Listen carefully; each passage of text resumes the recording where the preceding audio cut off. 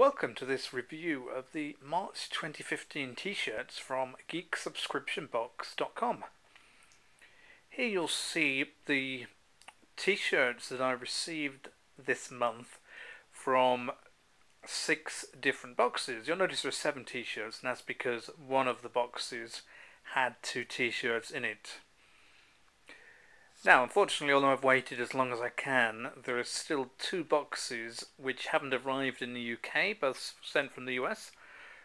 So, unfortunately, I haven't got the Loot Crate t-shirt to compare with, or the Geek Fuel t-shirt. But the other boxes from the US all arrived in good time, so I don't know what's holding those ones up. But you can see these all sorted, and let's run through what we've got.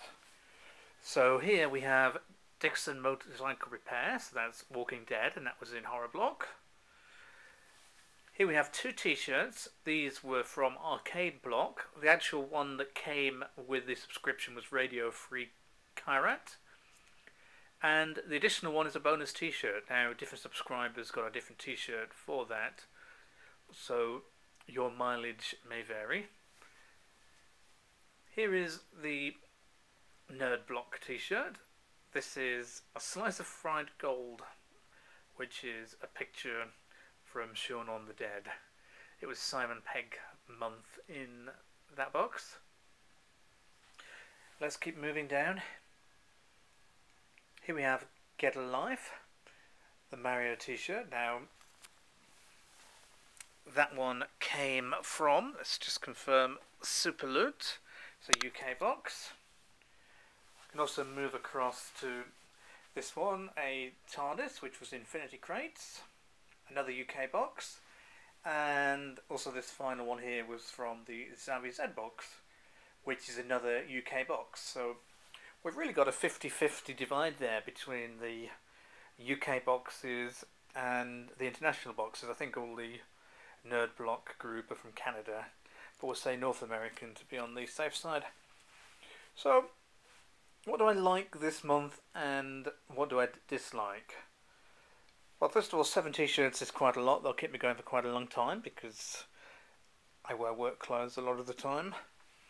So, which ones will I wear? I suspect the one that I'm least likely to wear, there's 2 of them. Unfortunately, as great as this t-shirt is here, then I don't tend to go around with these over-emblazoned t-shirts with pictures of people on them. It's just not my style, but I know lots of people who love Shaun of the Dead. I love the film too, but just can't imagine wearing it. So that will soon find a good home. And unfortunately, I've just got to say the UK t-shirts do look cheap compared to the other ones. I think mainly because they're all one colour. If you take a look, they're all one colour background, one colour text, various qualities of design. Whereas look at all the US ones, I think these are all 3 colours at a glance. Whether any of them scrape 4, I'm not sure. There's certainly 3 colours. I think perhaps Radio Free Kairat may scrape slightly more, although the variants on that sort of purpley colour there. Certainly 3 colours there. And I think that's 3 colours, maybe 4 including the opposite white. But you notice the efficiencies in printing, because I've done a bit of t-shirt design and t-shirt printing in my time. Well, okay, which is the cheap looking one? Is this one from the Zavi Z box. This is like cheap white t-shirt with an ironed on transfer. It looks like something that you could make at home with a t-shirt transfer and an iron.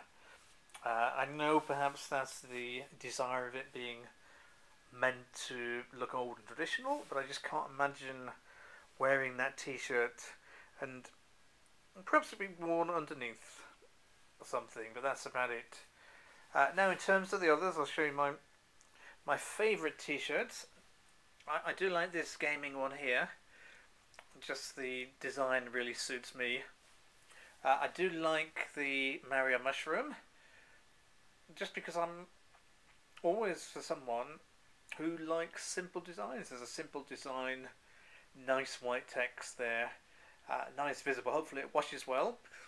And I do like this one because, again, I like these simple designs just because I'm a Doctor Who fan as well, and this one isn't too in your face.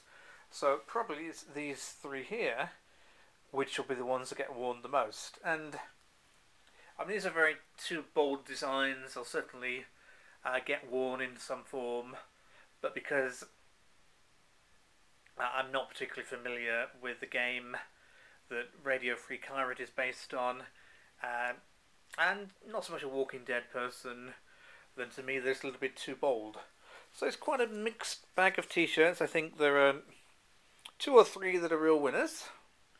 I think there's one there which is a good t-shirt but not for me, and one here which is a real loser. But really, when you think about what's being paid for a Geek subscription box to get t-shirts of any of these quality, then it's amazing you get those and so much other gear included within those crates. So take a look, some nice t-shirts. Hopefully next month I'll have some others arrived for the t-shirt roundup. But let's sign out there from geeksubscriptionbox.com and the t-shirt roundup.